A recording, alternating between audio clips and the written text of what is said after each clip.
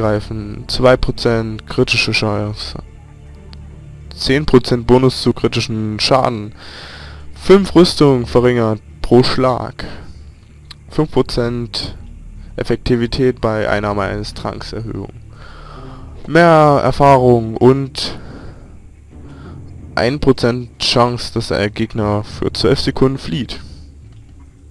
Das Ding behalte ich. Das packe ich in meinen Shared Stash. Apropos, warum habe ich da nicht schon mehr reingetan? Na gut. So. Erstmal den hier. Dann haben wir noch einen Körper. Dann... So. Zack. Ach du.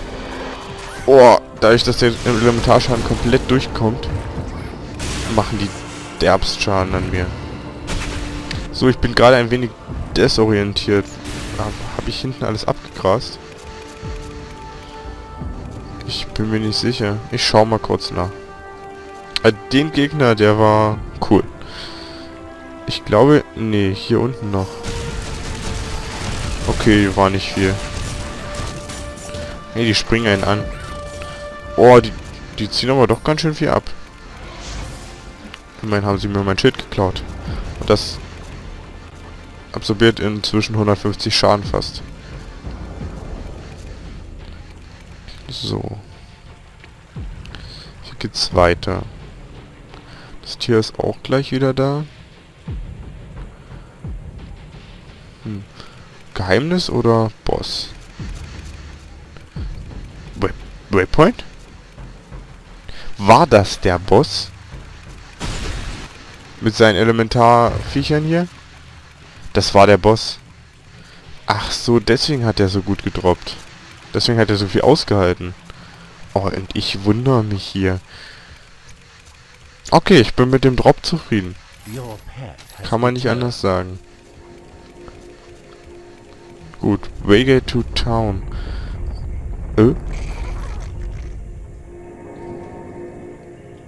If this shaking continues, it will destroy the town and collapse the tunnels.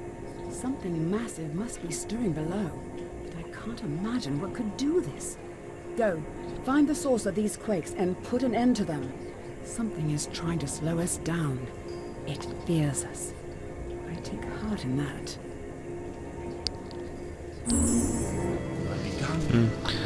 Okay. Also weiter runter. Ich habe mich dafür entschieden, Shadow Vault etwas später zu machen. Das heißt, ich gehe jetzt weiter runter.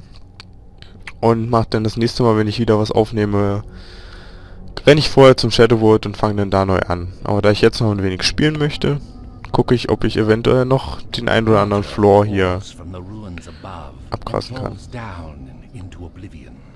These caverns are lost to time, primal.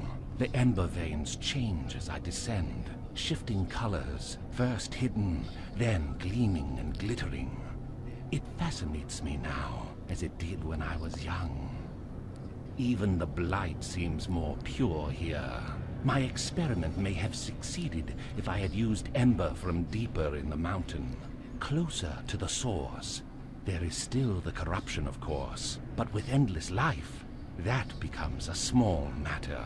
Perhaps I will gain more here than I ever imagined.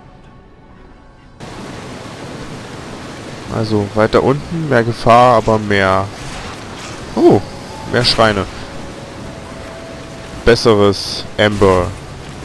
Besser, stärker, größer, was weiß ich. Oh, warum könnt ihr Bäume nicht alle so gut droppen wie der da unten? Gut, ich kann was verzaubern. Ach ja, einfach Sockel reinmachen in das goldene Teil geht ja gar nicht. Weil das kostet so sau viel. Ich probiere es mal hier mit. Random Effect. New Enchantments. 10 Mana. Und 11 Giftschaden. Na gut. Oh. Die kommen aus ihren Häusern. Hey. Ein Helm und eine Schriftrolle. Wie lange heilt eigentlich dieses mit den zusätzlichen Erfahrungen? Oh. 5 Minuten. dann dürfte es eigentlich schon wieder aus sein. Das könnte man vielleicht noch etablieren bei Torchlight. Was habe ich gerade für ein Buff an System? So, gucken wir mal so. Deines gebe ich nicht rüber, der verkauft das bloß. Böses Tier, verkaufst du mal alles, was ich dir gebe? Barter-Skill. Das ist bestimmt was vom... Na sag schon, hier... Vom Nahkämpfer. Ich nenne es Nahkämpfer. Wow. Ach du. Zack. Ey, ich dachte, ihr wärt tot. Ey, die halten aber schon gut aus. Verwende ich nämlich... Hm? Ah, ich hab's noch an, also kann ich es nicht benutzen. Das ist auch eine Möglichkeit. Okay. Dann weiß man immerhin, dass man nichts verschwendet.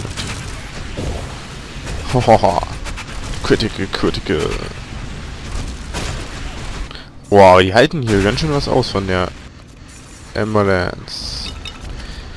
Ist ja klar, dass das Ding so stark ist. Fällt mir gerade auf. Emberlance und Imbalance. Ist ja fast das gleiche. Wow. Nee, so treffe ich nichts. So. Ja, ich denke, das hat mit den Waffen zu tun, wie viel Knockback ich mit der Attacke habe. Bogen. Pilze. Mehrere Wege, die ich gehen kann. Ein Verkäufer. Hey, was hast du? Außer Mundgeruch. 30 Giftresistenz. Ein Level zu stark. Nö. Nee, echt nicht. An sich gut, aber... Ach, nee. Hier was? Nö. Ammo. Build of Strength. Oh. Eine Menge Attributsbonus. Hey. Ich nehme den. Der hat plus 3 Dex. Der hat plus 8 Stärke. Da habe ich keine Probleme mit irgendwelchen Attributsachen. Wie viel kostet der? Ach, 900. Cool. So. Kann ich jetzt das Ding ausziehen? Nein. Na gut, wir nähern uns dem zu erreichenden. Ich kann ja die Edelsteine rausnehmen und hier reintun. Also jedenfalls den einen, den plus 3 Dex. Dann müsste es doch reichen, dass ich das hier anziehen kann. Genau. So machen wir es doch. So wird ein Schuh draus. Wenn ich hier... Big Health Potion. Ich dachte schon, wir hatten den nächsten Trank entdeckt. Leider nicht. Hey.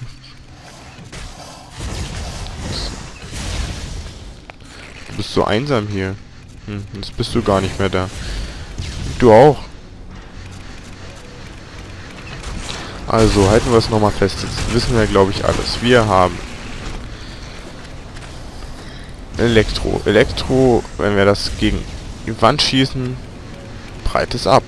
Kann auch zweimal einen Gegner treffen. Wir haben Gift.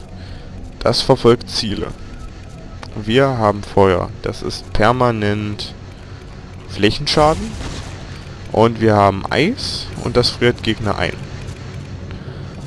So, ich denke mal, das war's.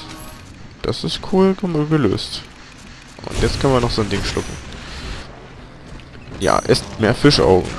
Deep Amber. Also nicht discolored oder so. Einfach nur normale Variante. Hohoho.